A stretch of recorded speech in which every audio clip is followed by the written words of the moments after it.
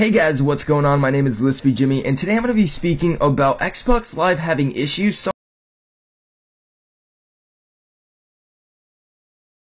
I have some stuff I want to update you guys on. If you guys are having login issues, make sure you guys drop a like on this video to let people know that there is issues going on with Xbox right now, and this does need to get fixed. So I think this has been happening all throughout the day. Even earlier this was happening, but not with a lot of people. But at this point in time, a lot of Xbox users are having a lot of problems trying to sign into GTA. And if you guys are wondering, on the Xbox Live status page, I'm going to have it down linked in the description. It says Xbox Live core services limited. And this is for Xbox One and Xbox 360, and they state, are you having connection issues with Xbox Live? Our team is engaging and investigating right now, and we are trying to get it fixed ASAP. Thank you for your patience while we work. We'll update you again in 30 minutes. So as of right now, people are still having Xbox Live problems. I hope this does get fixed pretty soon. If you guys are having problems, let me know what type of problems you guys are having down in the comment section below, and maybe you Xbox Live users can relate. And I know a lot of you guys are on the PS4 right now, and as of right now, if you were wondering, PS4 is fine,